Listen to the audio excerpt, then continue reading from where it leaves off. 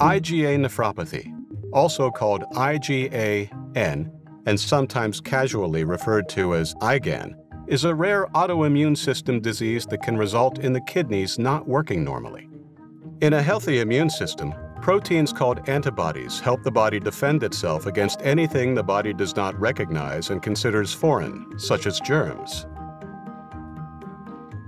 Immunoglobulin A, or IgA, is a type of antibody, and normally IgA helps to detect and protect against foreign invaders in the respiratory and gastrointestinal tracts. In people with IgAN, the IgA has an abnormal structure.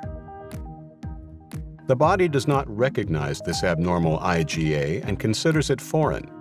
The body then starts to produce other antibodies, known as autoantibodies, against the abnormal IgA.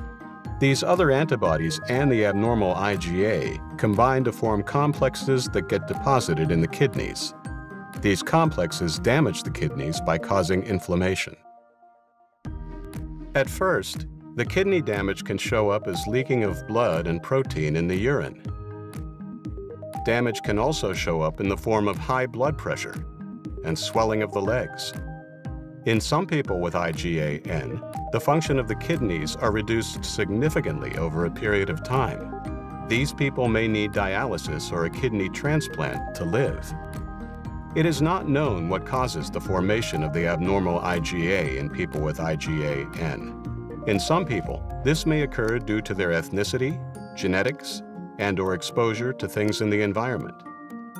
A proliferation-inducing ligand can send signals to other proteins in the body, allowing the body to create antibodies.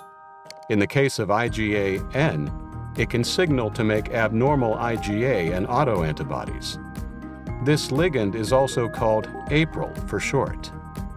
In some early research studies comparing APRIL levels in different patients with IgAN, the patients with lower levels of APRIL produced less abnormal IgA.